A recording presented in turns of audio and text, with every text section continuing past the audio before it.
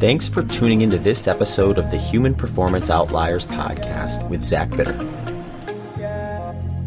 All right, folks, welcome back to another episode of the Human Performance Outliers podcast. I'm your host, Zach Bitter, and today I am coming to you with a solo episode where I have gathered some questions that got sent in to me from listeners or people following me on social media that I thought would be fun topics to touch on and give my 2 cents about. So for this episode, there's a few questions, or a couple questions, I should say, that kind of bleed into one another nicely. So I'll try to kind of cycle through those as if they were maybe one big question versus multiple, and go from there. So the big one, or ones that kind of stick out, are around the topic of kind of how I actually structure my nutrition that I would describe as periodized carbohydrate intake within a low carbohydrate diet structure. And I oftentimes get a lot of questions about this one because it looks like if you take a snapshot of any one day out of my year, it may look quite a bit different than another day. So sometimes I think people get confused by that. And a lot of that is just due to the nature of my lifestyle, where I might be peaking for a 100-mile race and doing like back-to-back long runs, or I might be in off season doing little running. Or I might be working on speed development or things like that are a little more foreign to the race day intensity. And then all these different variables kind of influence the way I structure the carbohydrate side of my fueling. And we'll go through some of that. And I'll give you kind of some general like kind of targets that I'm aiming for during these various phases of the year, and hopefully clear that up a little bit. Another question came in that just was kind of curious about what my low carb race day nutrition looks like. So while following I guess essentially the question is, if you're following a low carbohydrate diet, what does race day nutrition look like? Since the majority of endurance athletes are typically going to be moderate to high carbohydrate, how does that change if your foundational nutrition approach is different than theirs? So we'll touch on that. And then finally, another one was, I had a listener reach out and mentioned that they kind of transitioned from a low carb, high fat vegan to eventually including some fish and cheese in their diet, and then ultimately adding some meat back. And just curious about kind of how someone, or how you maybe identify within a structured way of eating, or how do you preserve maybe your individual identity within like a framework of a nutritional approach. All right, this episode of the Human Performance Outliers podcast is sponsored by my friends at Gooder Sunglasses. Gooder Sunglasses makes lightweight, comfortable sunglasses that don't move when you run, and they're all for only $25 each. They are no slip, no bounced, all polarized, and all fun. And at $25 each, you can mix and match a bunch of different colors in order to coordinate with whatever outfit you have on, whether you're out there training or just enjoying the great outdoors. So, folks, Gooder is going to give you an extra 15% off your order when you use promo code HPO. So head over to gooder.com/HPO. That's GOODR.com/HPO, and get yourself a pair of $25 active sunglasses that are good for everyone. 100% UV protection, 100% polarized, free U.S. standard shipping on all orders over $50, and a 30-day free returns with 1-year warranty, 100% carbon neutral, and 1% for the planet. Head over to gooder.com/HPO, promo code HPO for 15% off. Links for this can be found in the show notes or at zachbitter.com/HPO sponsors. Also sponsoring this episode are my friends over at Element. Element makes one of my go-to electrolyte supplements. They boast 1,000 milligrams of sodium, 200 milligrams of potassium, and 60 milligrams of magnesium. Each one of these comes in an easy-to-use single servage package, so you can throw them in a suitcase, a backpack, a gym bag, stick them in your pocket, bring them wherever you're going when you're going to need a little bit of electrolytes to go with your water. They have all sorts of different flavors, from fruity flavors to more savory flavors. One of my personal favorites is their chocolate flavor, which I'll usually use about a half a pack in my coffee in the morning before heading out for a run. Generally, I like to mix one packet with around 2 liters of water in order to get what I think is a pretty good balance of water electrolyte for my purposes, but feel free to try out different ranges to suit your needs as you check out the flavors. They are offering a free 8-pack for $5 shipping to check them out. If you want to see what they're all about, you can head over to drinkelement.com/HPO. That's drinklmnt.com/HPO. You can also see any of the show sponsors, details, and links at their landing page on my website, which is zachbitter.com/HPO sponsors. Let's get into these questions. The first one came from Daniel South. He says, "Hi, Zach. Any chance you could talk about carb periodization in training and racing and how you implement it in a future episode of your podcast? I've been reading Peak and I'm curious how you approach this nutrition strategy. Thanks." All right. Awesome, Daniel. Thanks for the question. And this is a good one. I'll give a quick plug for my friend, Dr. Mark Bubbs. He's been on the podcast a couple times now.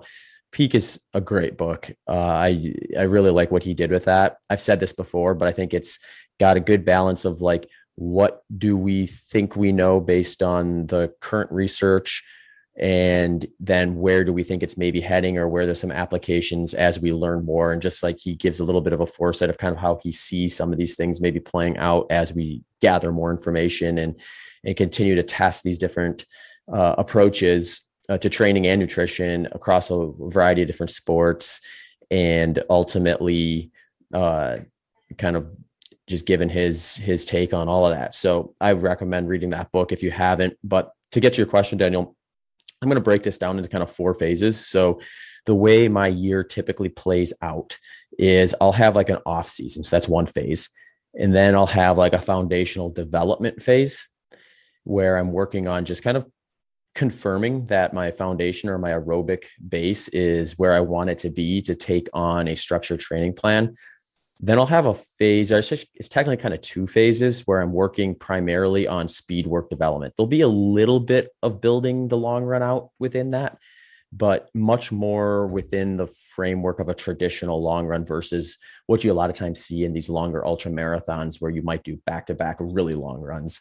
So that's that 3rd phase. And then finally, the race day intensity phase of my training, where I'm starting to focus a lot of my time and energy on the specifics that I'll be doing on race day. So that ends up being slower running oftentimes when compared to the speed work training, at least on the key days or the priority days, and a lot more volume too. So it kind of lowers intensity, increases volume a lot of times. So those are kind of the 4 times of year. And each one of those, I do things slightly differently within them in order to try to maximize my nutritional strategy. So off season is the easiest one for me because it's low intensity. Often I might be doing some strength work and some really light running if I feel good, or taking on some sort of, activity that I have been sidelining due to the amount of time and energy spent towards running when I'm kind of in season. So I might just be like some pretty casual biking or hiking, things like that. So it's really not a time of year where I'm pushing my heart rate up into high levels for very long at all. So I'm just not tapping into my muscle glycogen the way I would be when I'm kind of rinsing and repeating a lot of endurance workouts. And because of that, that's usually the time of year where I'm quite a bit more strict with carbohydrates. So my dietary habits might look a lot more like a strict ketogenic diet during those parts of the year. And really just depends on the year, will depend on how much of that time I spend in there. I'll usually do at minimum a couple times a year where I'll do 2 weeks where I remove the structure altogether and kind of take an off season. If I need more time than that, I'll take it. But historically, 2 weeks is usually when I get to the point where I feel like my mind and my body have sort of recovered from whatever it was I was doing before. And it's time to kind of gradually start to kind of tease in some of that foundational development and things like that. So that time of year, the way I try to explain to people is it usually ends up being about 5% or less of my intake coming from carbohydrates. So, my energy output's quite a bit lower during those weeks. I'm not having hardly any, if any, like 4,000 or 5,000 calorie days, like I might during some of the bigger training weeks during the season. So like my intake as a whole comes down quite a bit, but I'm usually about 5% carbohydrate there, maybe 20% protein at the most, and then the remainder being fat. So usually the fat is going to be somewhere around 75% during that time of the training structure. When I get into the foundational development, a lot of times this is still relatively low intensity compared to some of the other stuff. The way I kind of look at it is my aerobic threshold and below is a lot of where my focus point is going to be during this. I'm just confirming with myself where my fitness is currently at and where maybe I'm going to need to spend a little more time as I get myself built up for whatever race I'm doing next. So I'll be doing a lot of training where I'm pushing up to my aerobic threshold, and then if I need extra days to kind of bounce back from those sessions, I will take them. But I'm trying to gauge essentially like how much volume can I maintain up to my aerobic threshold and build from there. So using like historic benchmarks within that framework is usually what I'll end up doing. I have an idea like, oh, if I can only do say like 50 miles during the week where I'm pushing up to my aerobic threshold and still feel like I'm bouncing back and recovering, I'm just going to keep doing that until I can get that up a little bit higher. There's other times where, for whatever reason, I just maintained a lot of the fitness from the previous training block for whatever reason, and I start that foundational development side of things, and it just is clicking right away. My paces are already quite low at that aerobic threshold, and then I'm a little bit more speedy in terms of entering the next phase of training if the timeline kind of presents itself. The other thing I usually consider with this too is like this phase of the year can really be stretched out about as long as you need it to. So there are times where I'm ready to start, say, the speed work development phase of my training, but I hold off on it because the timeline to the race I'm doing it's just too early to start. So that's another thing I'll consider there. But within that foundational development phase of training, I'm oftentimes taking in roughly about 10% of my intake from carbohydrate. So I'm going up a bit from that off season and just basically supplementing the increase in training with a little bit more carbohydrate because I am going to be burning some carbs when I'm pushing up to that aerobic threshold. It's going to be a much higher ratio of fats to carbs than what you're probably going to see in most moderate to high carbohydrate endurance athletes, or certainly comparative to myself, which is really where you should be looking at it. You shouldn't necessarily be too invested in, well, what's someone else's ratios at a given intensity. Even if they follow a similar diet as you, you might want to actually go and figure that out and see where they are for you personally. So I have had like fat oxidation tests done where you get on a treadmill and they'll test like kind of what the ratios of fats to carbohydrates are at various intensities. So I do have like some ideas of where mine is typically at if my diet's kind of consistent to when it was for those particular types of tests. And for me, that means like if I get enough volume, I find like I just feel a little bit better when I'm bringing in a little bit more carbs back than I did during that off-season phase. So it starts to creep up kind of at that point to that 10% rough range there. Then I enter that speed work phase of training. And this is where I find it varies the most from day to day. And part of that reason is because when you're doing speed work, and I would define speed work as anything from moderate to high intensity. So you're going to get intensities that you can do for quite a while, but they're going to pass that easy pace category. Or another way to maybe think about it is above your aerobic threshold, you're getting up to like 80+% of your max heart rate during a lot of those workouts. And when you're doing those, they tend to be kind of polarizing with what you do with the rest of your running. So there's a lot more kind of hard or moderate one day, easy the next, kind of back and forth during my training during these phases of the year. So when I'm doing that, I'm just a little more aware of positioning the carbohydrates during or around the types of activities that they're going to benefit me the most. So let's say I'm doing like 2 speed works during a week on, say, a Tuesday and Thursday. I may position the majority of my carbohydrates for that day around those speed sessions. And I may actually, what I like to call, borrow carbohydrates from other days during that phase of training. So if you think of it like this, if you looked at my speed work training phase of the year and averaged out every day, I'd probably average out roughly 150 grams of carbohydrates. but it's not necessarily going to be 150 grams every day. So there may be a day where I'm doing, say, short intervals. That day, I might borrow upwards to 100 grams of carbohydrates from the previous or following day in order to position more of them around those higher intensity efforts. But then I'm going to have an easy day following it. An easy day, I don't really need to be tapping into my glycogen stores the way I would. So I might have a much lower, like 50 to 100 grams of carbohydrates that following day. And then as you average those out, those easy days and those higher intensity days, they end up coming out to around 150 grams of carbohydrate during that. But there may be days where I'm hitting upwards even 300 in a day if the workout's big enough and it makes sense in order to execute that workout. And they're just, the bigger the workout usually though, the more rest needed to recover from it. So if I have a really big workout and need multiple days to bounce back from it, it's just more days to kind of keep it below that average in order to kind of even it out, if that kind of makes sense. And then that third phase of my training is that race day intensity. So this is the time of year where I'm starting to push a lot of my time and energy into developing up the long run or the back-to-back long run, because those workouts tend to be the most specific to what I'm usually training for if I'm peaking for a 100-mile race. And that might be like working up to where I'm doing back-to-back days of, say, 30 plus miles or 3 to 5 hours each, depending on the terrain that I'm running on at the time. Typically speaking, volume in terms of time gets a little higher when I'm doing like a more trail race, because I find that my body is able to tolerate higher amounts of time volume, probably due to the impact differences when I'm running up and down trails versus kind of just the continuous pounding of a track or a road.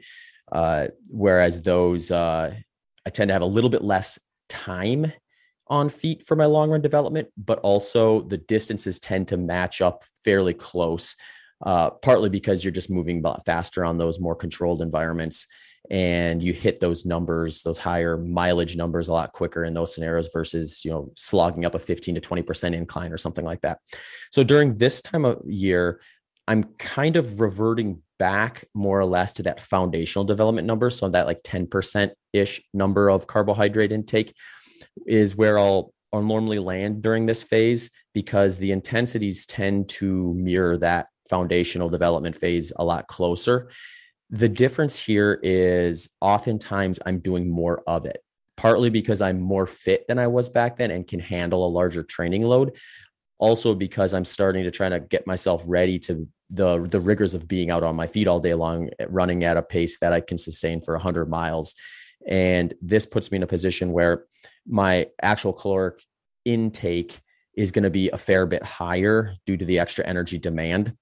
And that also opens the door to have a little bit more carbohydrate, just because if I'm going by a percentage of, say, 10%, the increase of, say, 500, 600, 700 calories is going to come along with some extra carbohydrate there. There are times where, like, periodically through this phase, it's usually around 4 to 6 weeks that I'll be in here, where I'll start to kind of notice a little bit of maybe residual fatigue from not increasing my carbohydrate above 10%. And I'll have a day or two here and there where I'll just have a little bit more and ratchet it up. So it's not super uncommon that I'll have days here or there where I'm up to, say, 20 to maybe even 30% carbohydrate.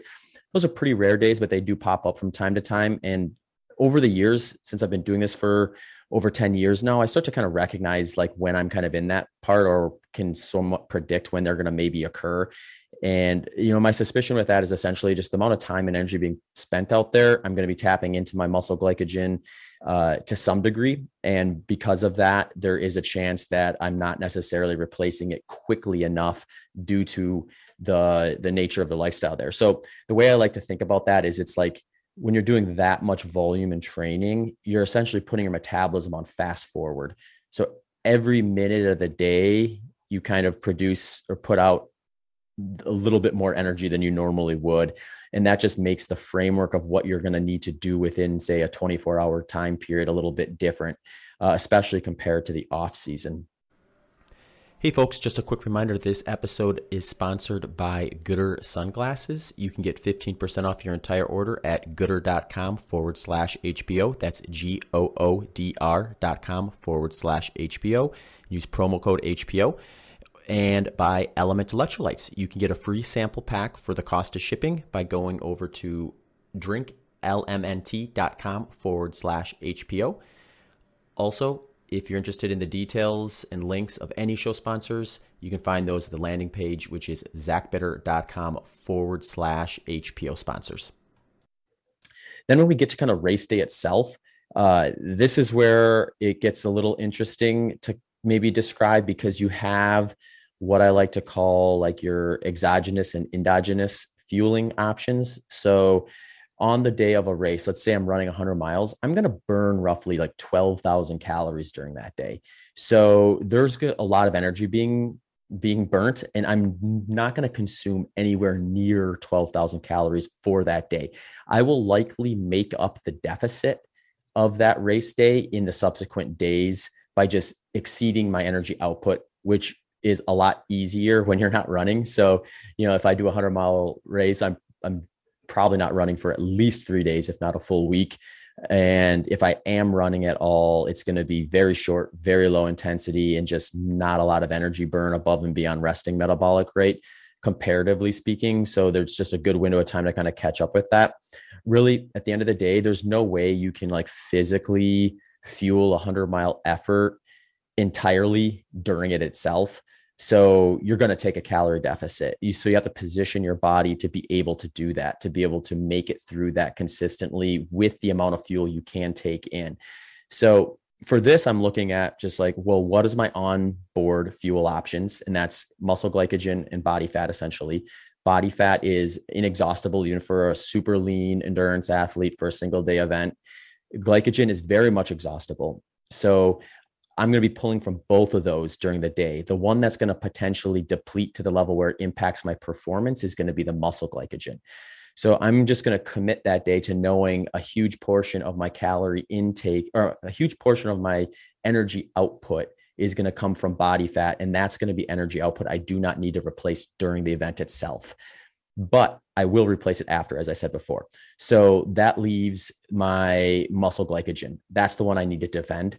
So I like to kind of put everyone in the same camp with this, regardless of whether they're like me and following a low carbohydrate approach, or they're someone following a moderate or high carbohydrate approach. Either way, your goal that day is to defend muscle glycogen to the degree that you don't feel like your body is fighting against you by defending it and protecting what's left. So I believe where the research stands currently, muscle glycogen depletion, once it hits around 40%, is when you're going to start to notice that your body is going to kind of fight you a little bit. Or you might notice that a specific pace you had been hitting earlier that day feels like you have to give a little more effort to maintain. So if you start noticing that, that could be a sign, especially if you've been out there for a few hours, that you're starting to dip around that number. And I'm trying to stay away from that. So if I look at my fat oxidation tests when I'm going at kind of my PR 100-mile pace, that I'm going to be somewhere in the neighborhood of like 80 to 85% fat and 15 to 20% carbohydrate. So if I'm kind of consistently burning that throughout the course of roughly 12 hours, then I will be dipping into my muscle glycogen at a rate of 15 to 20% of my energy output per hour. If you look at my pace for 100 miles, we're looking at somewhere in the neighborhood of 800 to 1,000 calories per hour. So I can estimate there that I'm going to probably be burning somewhere in the neighborhood of 150 to 200 calories per hour from muscle glycogen or exogenous carbohydrates. So since I don't have enough muscle glycogen to defend that number for 12 hours on board, I'm going to need to bring it in during the race so I stay away from that 40% number. If I'm able to do that, that's when I feel like I'm strong at the end of the race. I feel like I can close hard and I don't feel like I'm slowing down, and sometimes feel like I'm even having the best part of the race near the end. So I'm usually targeting somewhere in the neighborhood of 30 to 40 grams of carbohydrate per hour during the event itself, in order to kind of make up that difference between fats and carbohydrates at that intensity throughout the course of the day. For me, I like to structure this in a way where it is kind of some solid foods and some liquid calories, or it's like sports products. Reason being is digestion is one of the biggest concerns when it comes to eating during these workouts for this long, I find that I have a lot less of a problem doing that when I'm at 30 to 40 grams per hour versus trying to push up to 50 to 70 grams, which is what I would likely have to do if I was following a moderate high carbohydrate diet. Lots of folks in the sport have no problem managing that logistic, and they're going to target that higher 50 to 70 grams per hour and defend their glycogen and then, stick to their moderate high carbohydrate diet. For me, I feel better when I do it the other way. So I'm sticking to it until it changes, or I see a reason to change it in my results and my performance. But what that means then is I'll do some about 50% of my calorie intake from a product called S Fuels Race Plus. And then the other 50% will be something that is solid food. And I like to contrast the flavor profile. So since S Fuels Race Plus is a powder I put in liquid, so it's wet, slightly sweet. It's got a little bit of a creamy texture to it because there's a little bit of fat and a little bit of protein in there to help ease digestion and some electrolytes in there as well. But it's a very different flavor than, say, something that's crunchy, solid, salty, maybe savory. So I try to pick something that's going to maybe match that second set of flavor textures in order to have a little bit of difference. They call it palate fatigue in ultra marathon running, but essentially if you're doing the same thing the entire way, there's a chance that there'll just be a point where you're just you get kind of nauseated even thinking about it, you get bored with it. And one thing you'll notice if you do a 100-mile race or anything really long like this is goofy little things incentivize you. You find yourself in these places where you're just looking for little things to keep you motivated and keep you going at the pace and focused. And even if it's changing what you're eating or doing something slightly different can be a big help. And since a lot of the events I do are on very controlled areas, like a 400-meter track, there's not a lot of environmental variance in the changing. So I can't look forward to a scenic look or a different trail or something like that. If it's a 400-meter loop, it's I've seen the whole race in less than 2 minutes, and then I'm going to be dealing with that exact same environment all day long. So weird little things like changing what you're eating or what you're drinking can sometimes be motivating or give yourself a mini target to kind of focus on as you're, moving through that day. So for those kind of the products that I'm using that are more solid food, a lot of times I'm doing things that are something like a cracker or a pretzel or a chip that's salty, crunchy, savory, but still is going to have enough carbohydrate in it. So I'm hitting that 30 to 40 grams per hour and adequately defending that muscle glycogen. Sometimes I'll do things like sourdough bread with maybe a little bit of peanut butter and a little bit of honey on there, something like that. Those are what have been historically worked well for me. I've had a lot of coaching clients that will do things like fruit.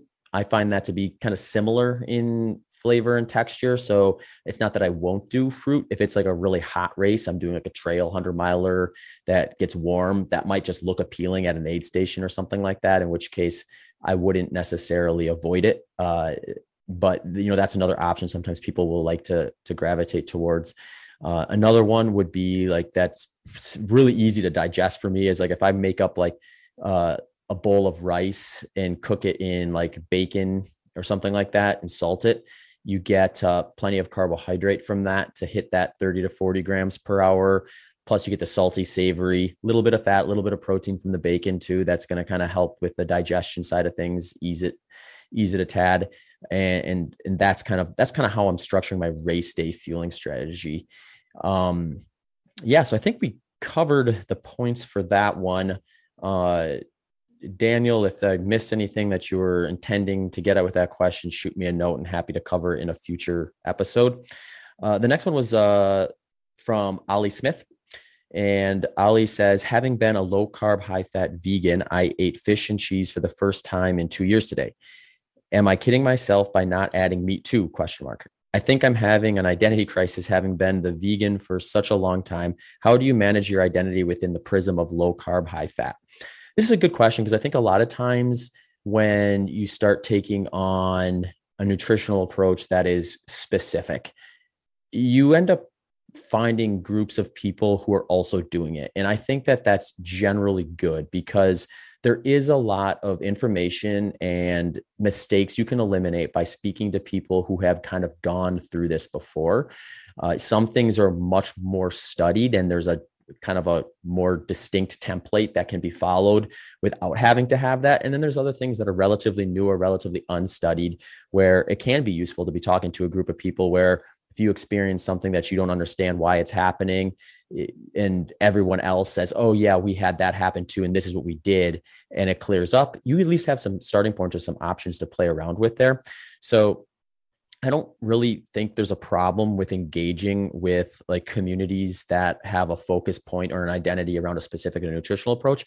I do think you want to go in there though with the mindset of like, I'm focusing on something that can be sort of universally like included for everyone, regardless of their diet. So for me, I like to use performance for that. A lot of other people will maybe think like health. And the reason I do that is because like performance is my goal. The diet that I choose to follow isn't the reason I'm doing it. So if I would find that by adding this other thing that goes against what a typical person following this nutrition program would do helps me with performance, it's clear in my mind that that's my primary target. And that's essentially how I came to the framework that I have, because when I first got into this, it was, there was a lot of incentive, I would say, to be like, oh, you're a keto runner, you're a keto endurance athlete. And it's like, are my blood ketones typically in what would be considered like a ketogenic range? Yes. Even when my carbohydrates are their highest, I'm still typically producing blood ketone levels that are, above 0.5 millimoles, if you want to use that as kind of the entrance point. But am I following a diet that's as strict as, say, 50 grams of carbohydrate or less? No, very rarely, actually, just during my off season for the most part. So it's like, if I want to try to like position myself as someone who's a keto endurance athlete and actually follow that parameter of, say, 50 grams or less, if that's the way you want to define it, then, it could come at the expense of performance for me if I'm ignoring that by trying to like fit into that specific thing. So Ali, I think you're somewhat answering your own question in terms of like, you've clearly been open to making changes when you see they're maybe potentially beneficial for either health or performance, whatever your goals were when you added the fish, cheese, and now I guess meat too, to your nutrition strategy. And, finding that as maybe a little bit of an identity crisis. I can understand being maybe a little more powerful within the vegan community, because there is that kind of also the ethical side of is a reason why some people will choose that way of eating and things like that. So you may find that you alienate yourself from some of the folks that you were engaging with in the past there. But what I find is a lot of times it just depends on where you look. I think you can find like plenty of people who are vegan that you'll still be able to engage with in a friendly manner that won't be too disappointed in your dietary changes, if you want to kind of maintain some friendships within that community versus just saying, oh, now I have to just make all new friends within some other like dietary community, something like that. So I like to think of it more as like, well, what am I actually trying to do here? And that's really my identity. So like, if you want to be an endurance athlete and you find that low carbohydrate works for you and the low carbohydrate vegan approach wasn't before, I would just say, hey, I'm a runner. I'm trying to find the path forward that works well for me, so I feel good, perform good, and can stick to it. And whatever that happens to be will be my individual identity. And then I will like engage with other folks with that in mind versus trying to force yourself into a specific kind of predetermined set of parameters, if that makes sense. Ali, definitely shoot me a note if I missed anything or the intent of your question as well. But otherwise, those are the kind of the topics I wanted to go through for this episode. These are kind of fun ones. I get asked these questions or like elements of these questions a fair bit when I'm on other podcasts, but I don't find that I always discuss them in detail on here. A lot of times when they do come up, it's because I have a guest who is either studied or tried or even sometimes PhD nutrition like related expert that has some insight into like maybe why what I'm doing is working for me, or if I'm missing something that would further improve and stuff like that. So I think sometimes you maybe have to put puzzle pieces together to kind of get an idea of some of it if you're listening to this podcast consistently. So thanks to those who sent over these questions. If you are interested in having a question or a topic addressed in one of these solo episodes, you can shoot me a note at hpopodcast@gmail.com or reach out to me on social media. A lot of times what I'll do is I'll put up a post on Twitter where I'm just at Zach or at zbitter, and like asking the people who are following me there what topics and questions they might have for future episodes. So if you see that, you can drop it in on that as well. But otherwise, until next time, thank you for checking out the Human Performance Outliers podcast, and have a great rest of the day. Thanks for tuning into this episode of the Human Performance Outliers podcast with Zach Bitter.